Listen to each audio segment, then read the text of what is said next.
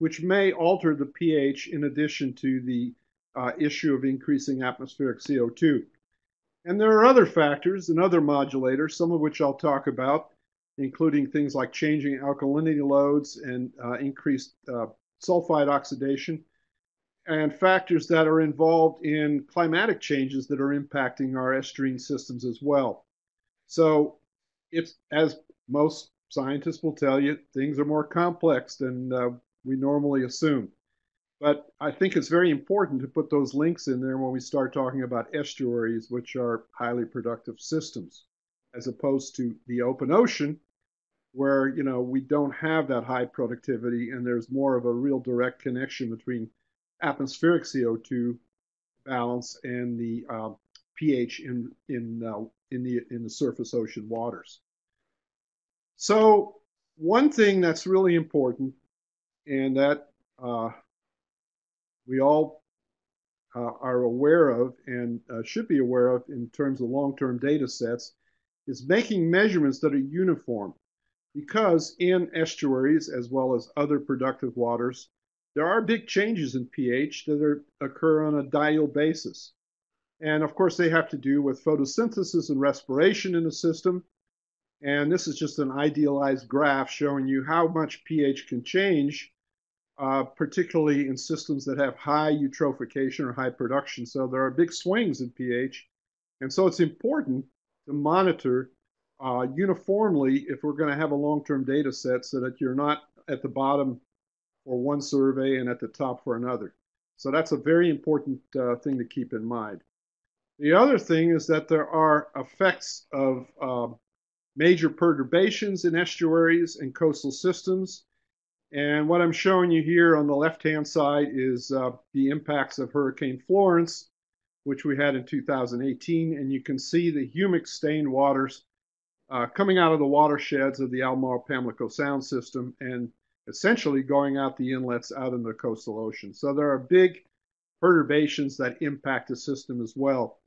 The diagram on the right is very complex, but I think if you want to know more about that in terms of the interactions between organic matter loading, impacts on PCO2 and CO2 exchange, go to the Joey Croswell et al. Paper in 2014, and I'll be more than glad to send a copy of that paper to folks if they're interested. Also, Chris Osborne's paper in 2019 discusses the impacts of these major organic matter loading events that we see with hurricanes as well, and tropical storms. So what do these things look like when we have an ongoing monitoring program that actually is going monitoring all the time? And that is the Ferrymont project that we have going on the Albemarle-Pamlico Sound system and also the Neuse River. And that red arrow down there that you see, that's, let's see if I can move the cursor here. Oops. I'm hoping to be able to move that cursor. See if we can move that thing.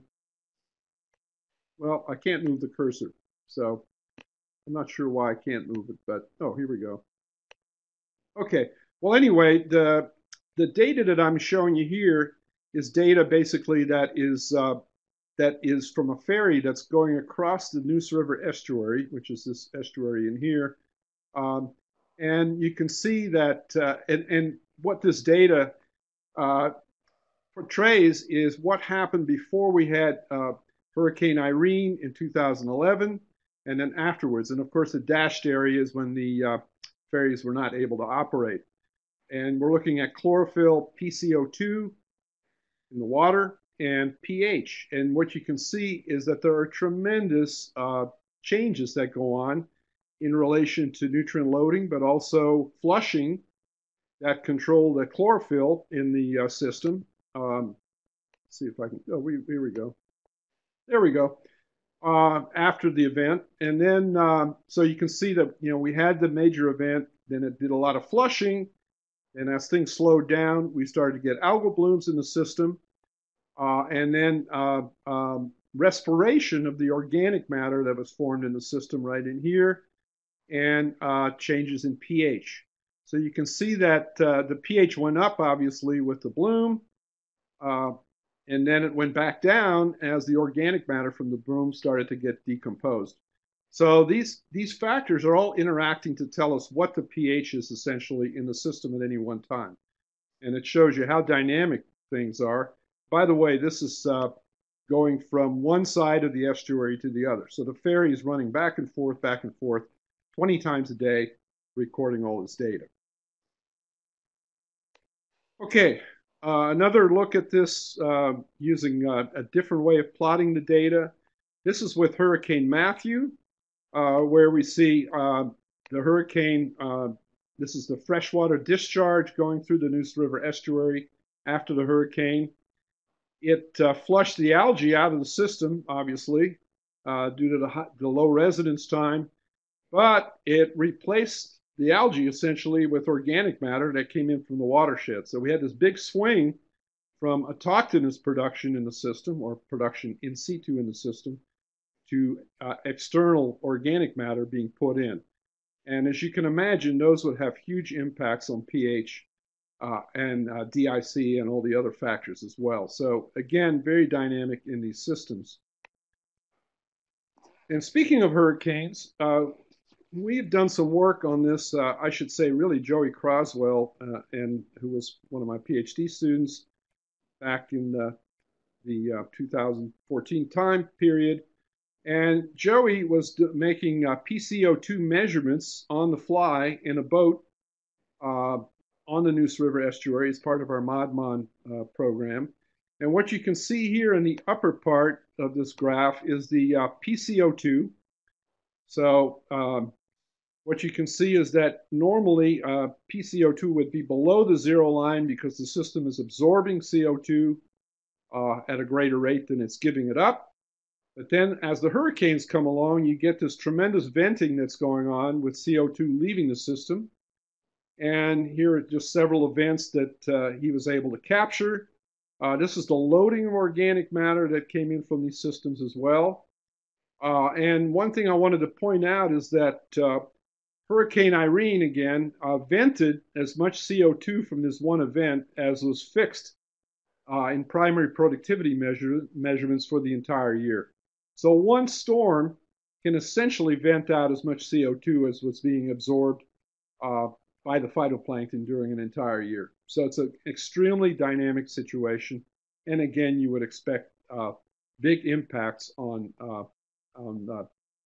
pH, as well as the factors that are driving pH, including organic matter. The other thing that's important to note is that we have a spatial issue with this as well. And these are 4 plots that are aircraft-mounted CWIFS images of chlorophyll for the Albemarle Pamlico Sound system that Larry Harding made in his aircraft when he flew over on a project that we had back in the early 2000s. And what you can see is that when the flow is low, runoff and discharge being low, most of the production is going on in the upper parts of the estuaries. Then as the flow increases, you're getting more nutrients put into the system, but also the discharge is greater. And so the absolute flow into the Pamlico Sound is greater. And you can see the blooms are not only greater, but they're being moved into the Pamlico Sound. And then as you get a tropical event, in this case, a tropical depression that we had in July, the estuaries are no longer that productive because they're essentially pipelines for nutrients and everything else to move into Pamlico Sound. And most of the action in terms of production is going on in Pamlico Sound. And here we're back to a moderate flow regime, which you can see is more or less like the upper one here. So there's a big spatial issue as well, in addition to the temporal issues in terms of making these kinds of measurements that we are putting into our long-term data set. Okay, on this slide, I would encourage you to go to the full screen mode. And what we're looking at here essentially is the looking at what's going on with the data set from the ModMon program, which monitors the Neuse River estuary here. 11 stations that are monitored bi-weekly throughout the year, and then also the Ferrymon data, but I'm not showing you that data, just the ModMon data. And what we're looking at here is pH, okay? pH in the surface water. So this is the means, I'm sorry, this is the regression line of all that data, the red line. This is the yearly average going through this many years. And this is the surface pH. This is the bottom pH. And I think the first thing that seems obvious is that there's a lot of variability. And that variability has to do with the things that I've been talking about: storm events, algal blooms, other factors, changes in temperature and respiration that are impacting the net pH that we see in the system. For example, here you can see we had a very wet year in 2003, and you can see the pH is depressed because of all that rainfall and organic matter coming in, enhancing respiration and also decreasing the photosynthetic rates. And as we go down the estuary, you can see these events impacting it as well. The big thing to notice is that at the upper part of the estuary, where you have a relatively short residence time, so that would be up in here, pH, there doesn't seem to be any consistent trend in pH if you look at it over this 20-plus year data set. But then when we get to the broader parts of the estuary, where the residence time increases and you have more opportunity for algal blooms to form, there does seem to be an increase in pH over time. And then when we get back to Pamlico Sound, the big system here, again, the buffering capacity of the sound itself seems to buffer out any real net change that we see in pH. If you look at the bottom waters, surprisingly, they seem to more or less mirror the surface water, although the net pH is lower. But you again see this eutrophication signal that seems to be going on, or at least we're attributing this net increase to eutrophication over time, with more algal production and more CO2 uptake over the loss of CO2 due to respiration. And I might want to point out at this time that, one thing to realize is that you cannot get more respiration, at least based on within system production, you can't get more respiration than the amount of carbon that you're forming in photosynthesis. And we know that in this system, there's export of carbon by fish, by just advective export, and by burial. So it looks like we're getting a net increase in pH because photosynthesis seems to be exceeding respiration in the system. And then if we build in the export component, you can see how you end up with a net increase in pH over time. If we look at salinity, you can see the big changes here with the events that have impacted the system. The same with DIC, alkalinity in the system, and here's temperature, which shows you essentially really a great amount of variability. Okay, next slide. Let's see, I have to go back to click that again. Okay, next slide. If we look at the relationship between pH a little closer to phytoplankton production as chlorophyll A, you see there is that downward trend there in the upper part of the system. We seem to be doing better there with eutrophication potential, and there's a downward swing in chlorophyll over time. But in the middle of the estuary, you can see that really the production remains pretty high. And if anything, the production is increasing slightly, giving us a rise in pH. So really what we're talking about is this relationship in here between phytoplankton production and blooms and the CO2 that's either being drawn down by phytoplankton production versus respiration.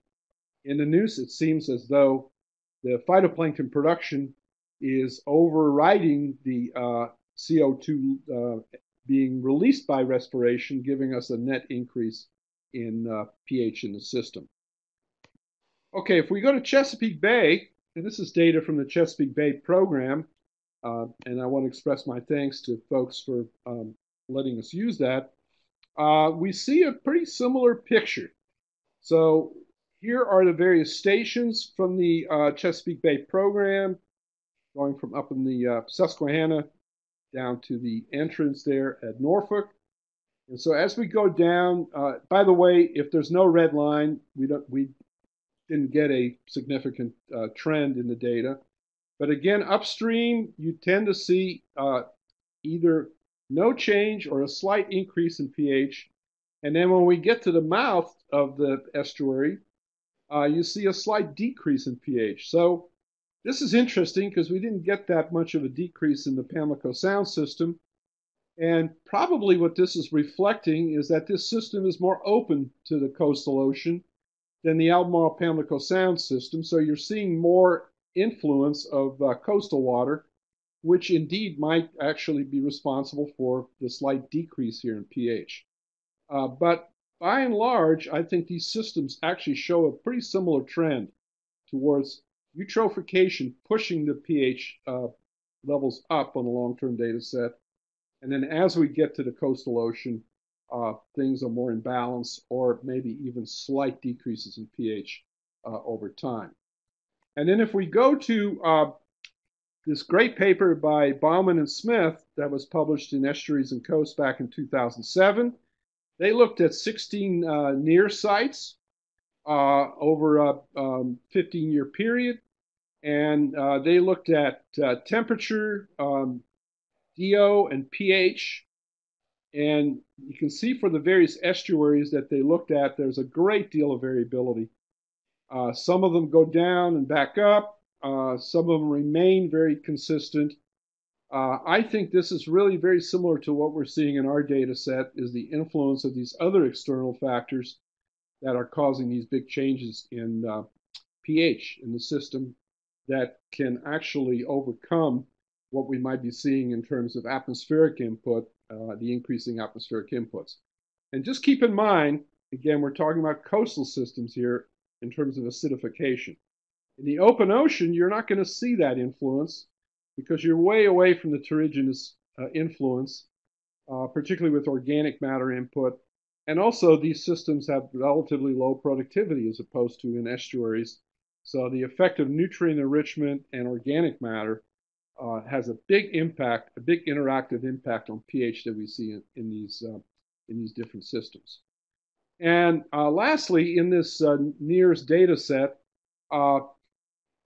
they had a really nice little correlative table. And what I wanted to point out is that chlorophyll does seem to be related to pH in a positive correlative way. So that also tends to confirm that productive status or eutrophication seems to be a very important part of the pH story in estuaries that we've been able to look at, and then we have long-term data sets for it.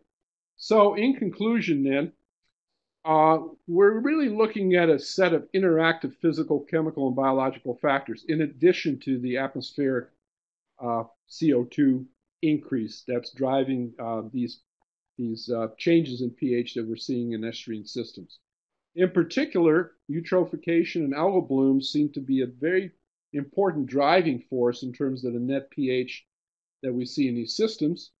So perhaps once we start to reduce the trophic state of these systems, we will start to see declines or more definitive declines in pH. But for now, it doesn't look like there's a significant impact of atmospheric CO2 relative to these other factors, particularly the terrigenous inputs and algal blooms that are impacting the CO2 status of the system.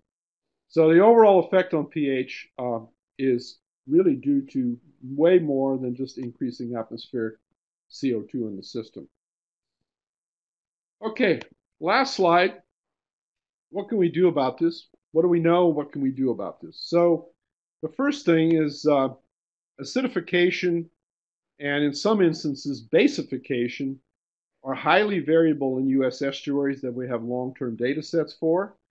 And they seem to be controlled by interacting factors, not just atmospheric CO2 input, but photosynthesis, algal production, organic matter that is formed in the system, and also organic matter that's coming into the system, And when we think about more extreme storm events, that could play a very important driver down the road in terms of seeing trends in pH.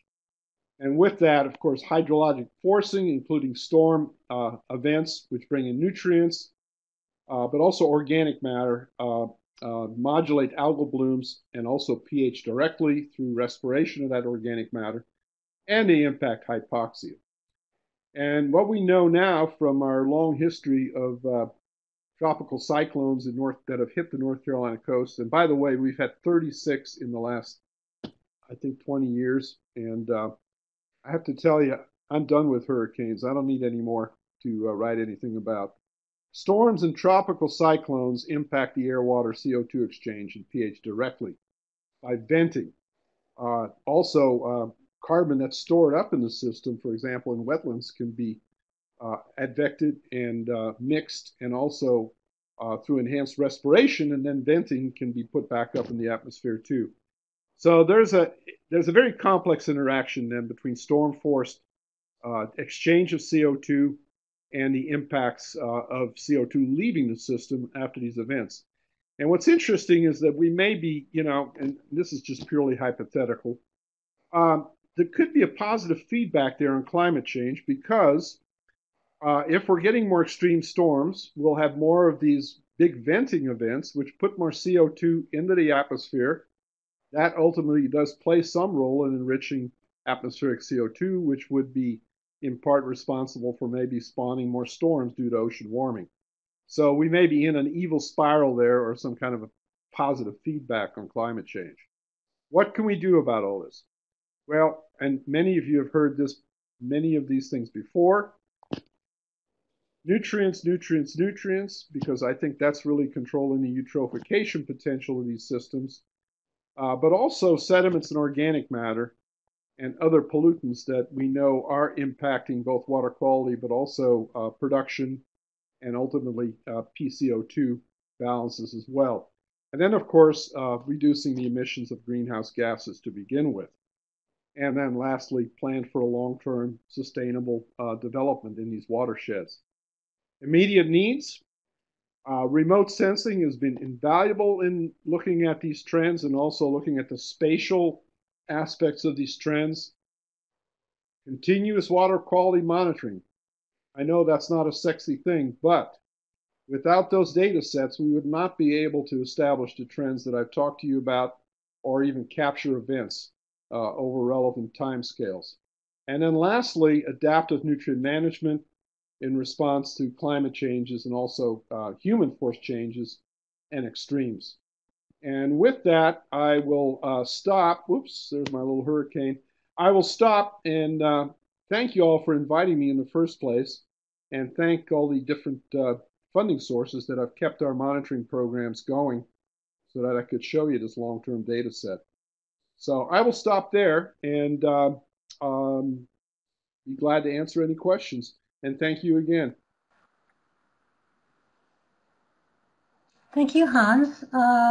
If you have questions for Hans or something you want to discuss, you can type them into the chat box in the upper right-hand corner. While we're waiting for some questions to come in, I'm going to take the moderator's prerogative, Hans, and ask you a question. So I think that this balance between nutrients and algal blooms and export from the estuary is, really the crux of the issue here. And I think that the export from the estuary has actually been underrepresented in representations of acidification in estuaries. And I wonder if you can speak to the relationship one trophic level up from what you're talking about. So, the production is then feeding fish production, and, I wonder how we bring in that second trophic level. Yeah, can you still hear me? Hello? Can you still hear me? Okay, good. Yes, now let me just focus on Pamlico Sound.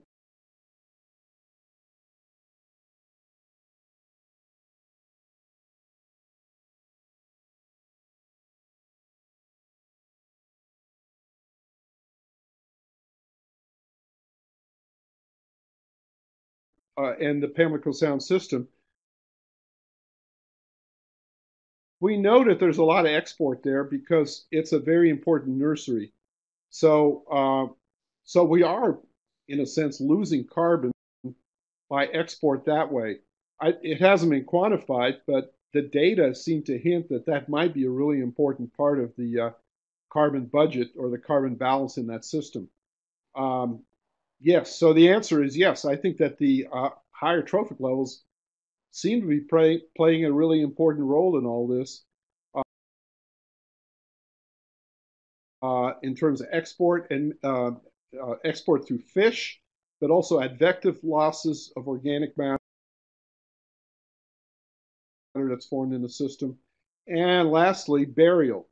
The burial thing is a little tricky because it's a very shallow system. There's a lot of resuspension going on, so it's hard to tell what's actually permanently buried or not.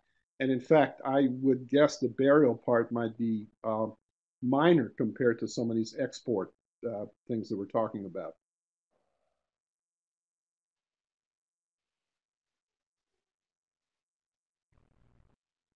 I can do that.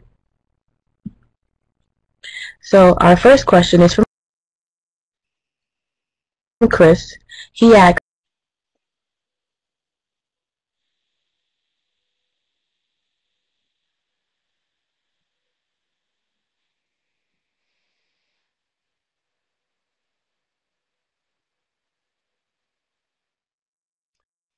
Yes, that's a good question. I think in some of our estuarine, in some of our sub-estuaries going into Pamlico Sound, we're definitely seeing an increase in algal blooms, particularly cyanobacterial blooms, that are not only taking advantage of higher nutrient loads or nutrients that are already in the system, but also a longer window of opportunity to bloom. And I think maybe that might be an even more important factor as you move up latitudinally to thank you. higher latitudes. And our next where, question is the from effect Zin of Ping. He asks, is and there any type of correlation between the occurrences of storms and the HABs in North Carolina estuaries? And what role does the benthic preservation of HAB species play in the occurrence of HABs in these estuaries?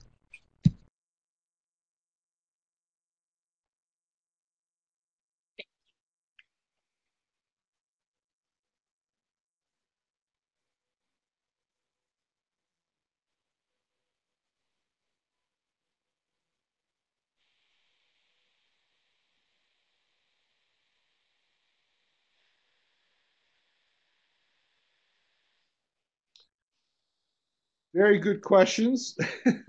We're looking at the issue of correlations between the occurrences of storms and HABs in North Carolina estuaries as I'm speaking. We think there may very well be a correlation to some extent because A, there are more nutrients coming in from some of these storm events, but B, the legacy of what is being loaded in the system may leave behind a nutrient bank that then can be remineralized for future harmful algal bloom events. This is also a problem in lakes, by the way, not just in estuaries, that, the legacy issue is a really important one. Not just the immediate nutrient enrichment, but the nutrients that are ultimately recycled from particulates and POC, for example, or PON or POP that comes into the system. And if you take a system like Pamlico Sound, which is essentially a lagoonal system or a semi-lagoonal system, it's really trapping a lot of the remnants from what these storm events bring in. So we think there is ultimately an increasing signal for HABs there. It remains to be seen. We've had some really big events now that we're looking at, say over the next 2 to 5 years or so. We know, for example, after Hurricane Floyd, which impacted our system back in 1999, that there was enhanced primary production and algal blooms that took place the following year and 2 years after the event. Pat Tester and her folks at the NOAA lab wrote some really great papers on that using remote sensing. So the answer is there probably is a signal, but it needs to be convoluted. And then of course we've got the interacting effect of how hot a summer we have, whether it's a calm summer or a windy summer. All of those things affect HAB formation as well. It's a really important question and it needs to be addressed. Now, you asked me something about the benthic. Let's see. Let's go back up here.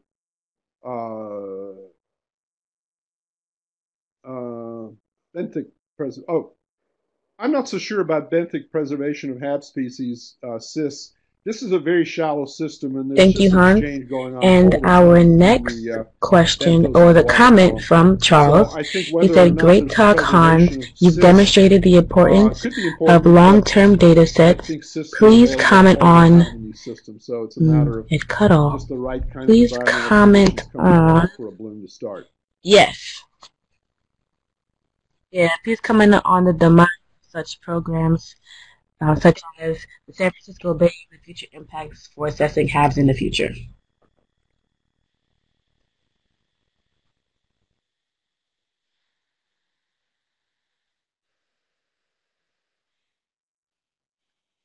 The demise, I know where Chuck is going with this.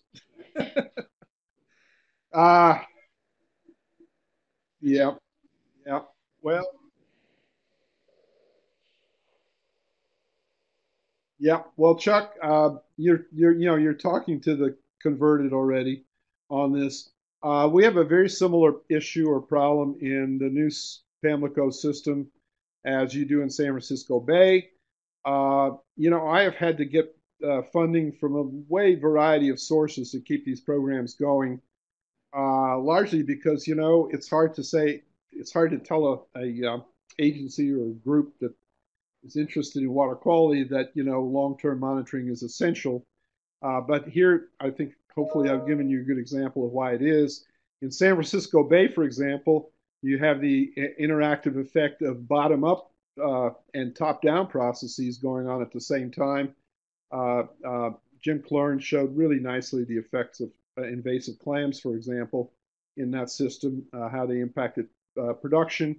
Without a long-term data set, you would not be able to make much of a case for that one way or the other.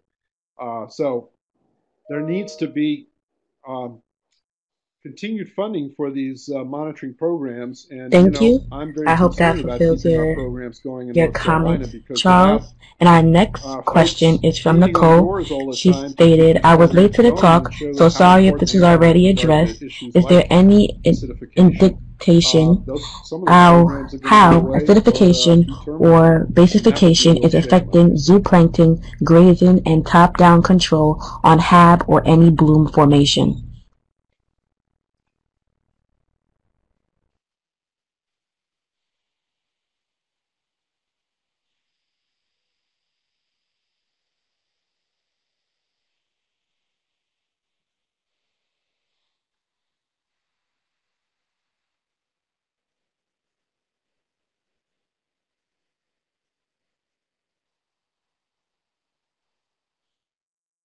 Hi, Nicole. I didn't really cover that, but we have seen changes in phytoplankton community structure in these long-term data sets.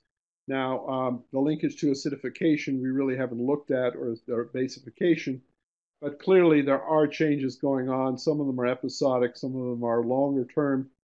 What the effects on zooplankton are. After Nicole, I don't believe there was any more questions, but if there is any participant that has any more questions, we do have time for more. Also, Mike Wetz, who did a postdoc here, showed that there were effects, and I can send you some papers to follow up on that question.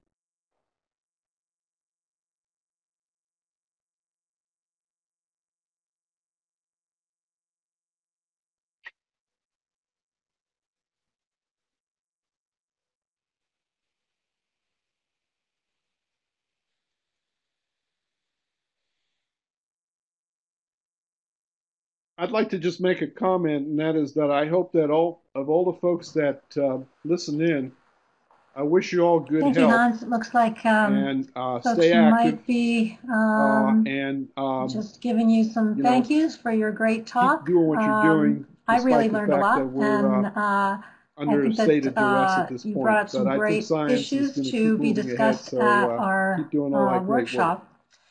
So I'd like to encourage all of you, since you have an extra 15 minutes here, I'd like to encourage you all to go to the Google form that was linked in the chat box and provide your comments. We are asking just a short series of questions and hope that your input can help us move forward at the workshop. So thank you so much, Hans. We look forward to hearing from you at the workshop itself.